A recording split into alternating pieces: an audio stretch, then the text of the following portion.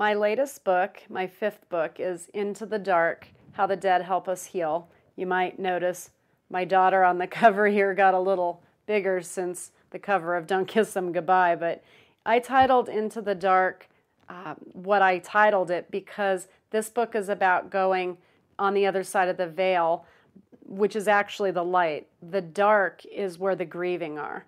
So the dark is where we are. So this book actually takes a good look on how to heal wounds between the living and the dead, even after somebody dies, how you can resolve issues that you had with one another.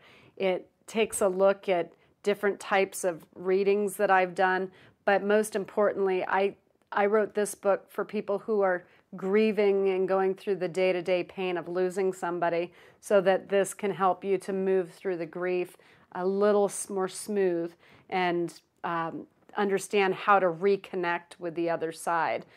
They usually have 5 steps of grieving. I have 6. The 6th step of grieving is reconnection. So my book is written to teach you how to reconnect with people that you've loved and lost. This book is just kind of everything I've ever learned I put into this book.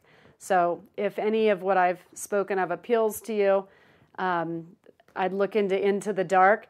It also has a chapter on pets. I went in depth on pets and when you lose them and how it affects living pets that you get later or that remain after the other pet dies.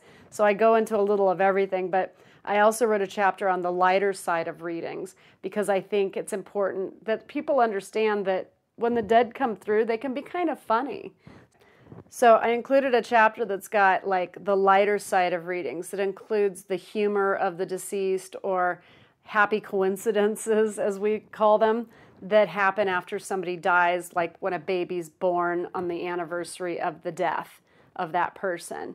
It's the dead's way of saying, I sent you a piece of my heart. I sent a piece of me back to you.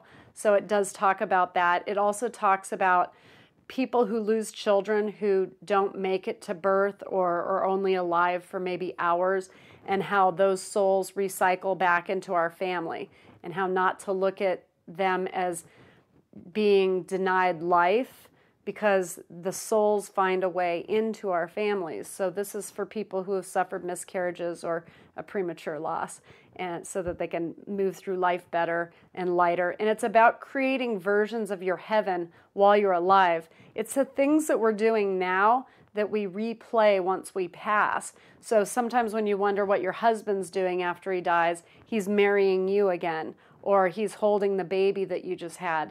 So the moments that we have in life are most of what we relive in death. So make sure you have enough of those good times stored away so when you pass, you have like a library full of good times to go back to.